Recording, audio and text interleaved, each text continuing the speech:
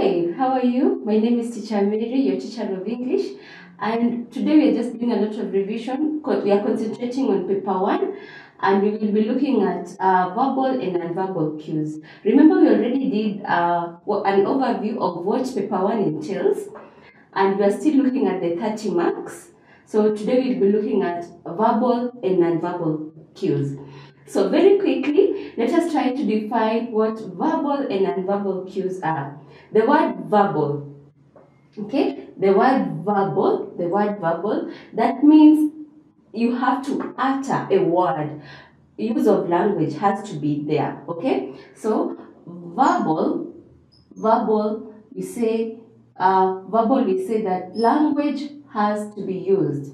Words must be uttered, words must be spoken, okay? So for you to know that that is a verbal cue.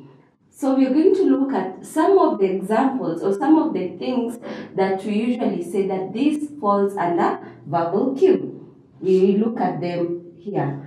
So the verbal cues are like 1, repetition of words, repetition of words, repetition of words, repetition of words.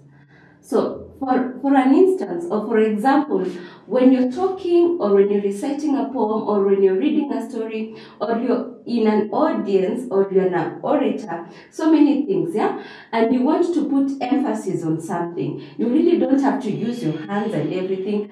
For you to be heard, for you to be understood, you can repeat that one. Repetition of words. The other one is you can spell it out. You can spell out what you want to put emphasis on. For example, this is not so good, but let's say someone hasn't understood what you're saying, and you can tell them, I am reading a book. So they want to understand what this book is. So you'll spell it out. You'll say book, or you can say B-O-O-K. So you can spell it out for them to understand. The other one is using different tones.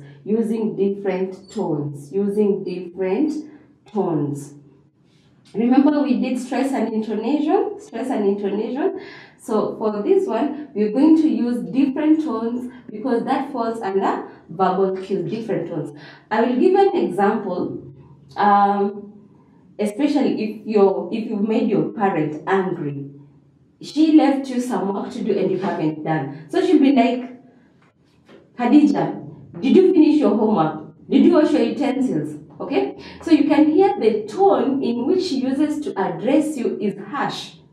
It's not a loving one. But when she's comfortable with what you've done, she'll be like, Khadija, that is very nice. So harsh tone, a very loving tone, consoling tone, or when you're talking to a sick person, you'll not be harsh. Okay? So you'll tend to be loving and things like that. The other thing, you can either talk slowly, like reduce the pace, okay? Or increase the pace, faster. You can talk slowly or faster, depending. You can either talk slowly or faster. Then the other one, you can also talk loudly. You can be loud, okay? Or you can reduce your volume. So when you're shouting, or when you're in a crowd and you want your audience to listen to you, will you just talk in a low pitch or in a low tone or in a low voice? No, you will not do that, okay? You will not do that. So you will need to increase your volume. You will need to speak up for everyone to listen what you want them to hear, okay? Or when, let's say you're reciting a poem and then there's a sad part, you want that message to come out. You will not say it aloud. So you'll tend to go low a little bit. He came at me. That one, you see how I've increased my voice and slowly slept by the lake. You can understand that? So depending. Remember, verbal cues, anything that you say verbally, use of mouth and use of words. Words must be spoken. Words must be uttered. Words must be heard. That's why we say verbal cues. Okay? So we come to nonverbal cues. Nonverbal cues, from the word definition, none. It does not involve verbal. It does not involve words. It doesn't involve any utterances, any voice projection. We don't need that, okay? So what do we need? One, facial expressions. Facial expressions. How, you can use your face to communicate. Yeah, like this. As you can see, I'm smiling. That means I'm very happy. If you haven't done your assignment or your homework, I'll not smile. So I'll be like, guys, why didn't you do your homework? You already know that from my face, I am not happy. So facial expressions is also a tool or a way that we know that that is nonverbal communication, and it falls under nonverbal cues. The other thing is body movement or gestures. Body movement or gestures. Body movement or gestures. So let's assume that I'm in class or I'm in an audience and I'm reciting a poem. And actually, I'm not even assuming. As you can see, I'm using a lot of my hands, yeah, to explain and to emphasize. So that alone is a body movement. Any part of your body that can move to express a certain message.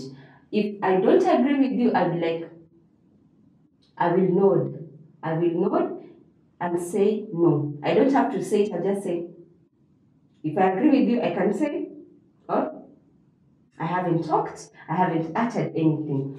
Body movement or gestures. If I listen to a good song and I want to dance, you'll see me do something like that, okay?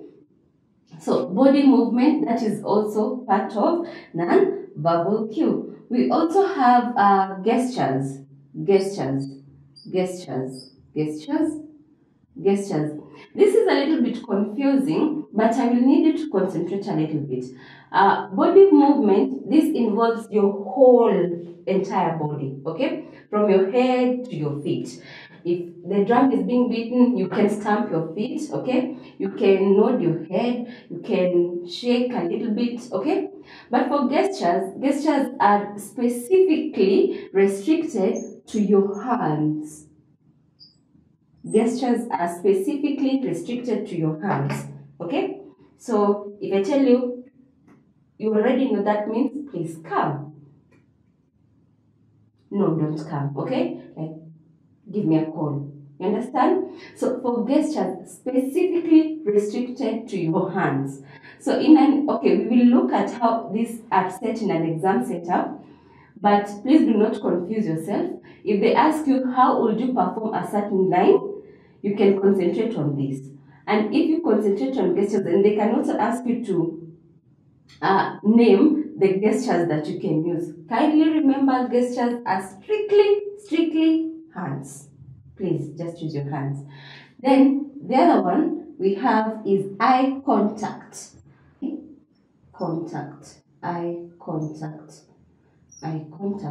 Okay, so this is also a very good nonverbal cue, or it is a way to know if the person you're talking to is actually listening to you or they are not actually listening to you. For instance, I wish you guys were here, you'd actually see how I maintain the eye contact. I will look straight into your eyes as I communicate with you, okay? But what about when someone is talking to you and they're busy looking away, or busy looking down, or busy looking past your head, okay? That will automatically show you that this person is not concentrating on what you're telling them. They are so disinterested. They are not interested. They're not even listening to anything you're telling them, okay? So guys, let us recap one more time. What are the signs, or what are the ways of showing nonverbal communication, or what are some of the nonverbal cues? Guys, let's now recap. What are some of the non-verbal cues we've discussed? One, facial expression, okay? How someone, you can read from their face, how happy, how sad, how disinterested they are. Two, body movement, the entire body, when they're fidgeting, pushing the chairs, something like that.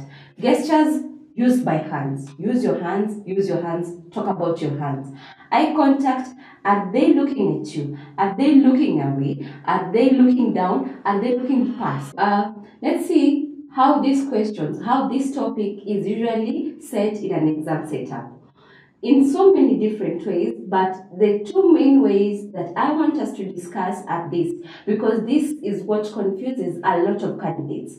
One, how would you say this line? Let's say they've given you a story or a poem and they'll ask you, how do you say this line?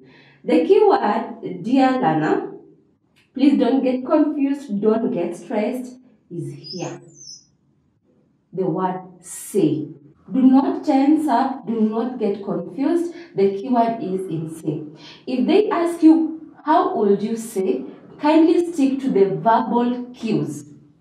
Verbal cues. So you will answer in this manner. I would raise my voice. I would lower my voice. I would say in a harsh tone. Okay? That is how. When they ask you, say, refer to your verbal cues strictly. Then number two, if they ask you, how would you perform this line? Perform this line. Performance involves both verbal and non-verbal. So for here, you're free to give both verbal cues and both non-verbal. You're free to give both. You can answer one verbal, one non-verbal. Okay? So there are so many ways in which they usually test, but these two usually confuse a lot of candidates, and particularly this one. So dear learner, because of the love we share, kindly do not get confused. If you see this, don't get confused. Concentrate on the verbal cues. I was your teacher, Miss Mary.